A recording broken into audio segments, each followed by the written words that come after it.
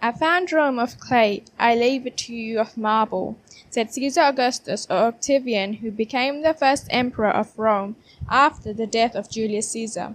He was one of the most influential leaders in the world's history, as he laid the foundations of the Roman Empire that lasted in various forms for nearly 1500 years and left a profound legacy on Western civilization. The reign of Augustus initiated an era of relative peace known as Pax Romana that lasted for more than 2 centuries. His shrewd combination of military might, institution building, and lawmaking made him one of the most greatest emperors of Rome. Augustus was born in the city of Rome on 23 September 63 BC. His father, Gaius Octavius, was the governor of Macedonia, and his mother, Attia, was the niece of Julius Caesar. As he grew young, he began to involve himself in the politics of Rome. Soon he wished to join his great-uncle Caesar in the battle, who was in Hispania, modern-day Spain. He was shipwrecked and had to cross enemy territory in order to reach his great-uncle. This act impressed Caesar so much, as he had no son, he made Octavian the heir of his name and fortune. Octavius was at Apollonia when he heard the news of Caesar's assassination and his will, in which he was declared Octavius as his heir.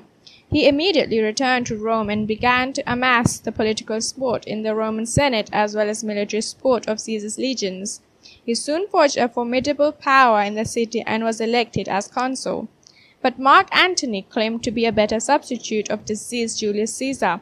After Antony's troops were defeated in northern Italy by Augustus, both of them agreed to a truce. In 43 BC, Octavian, Antony, and a powerful Roman Lepidus established the Second Triumvirate. That was a powerful sharing agreement according to which Octavian would keep the West, Antony the East, and Lepidus Africa. Eventually, the 3 of them started to fight in order to increase their power.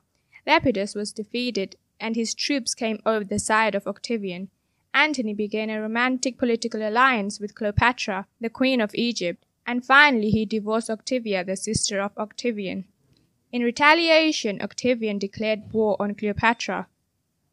A year later, Augustus' fleet, under the leadership of one of his best generals, Agrippa, defeated the combined fleet of Antony and Cleopatra at the naval battle of Actium.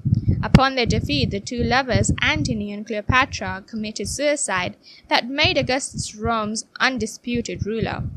Augustus Caesar died in 14 AD, and his contribution stood witness to his last reported words, which were, "I found Rome of clay, I leave it to you of marble." During his 40 years' reign, Augustus nearly doubled the size of his empire. He expanded the network of roads and improved the system of taxations. He founded Praetorian Guard and other departments like Roman Postal Service, police, and fire departments.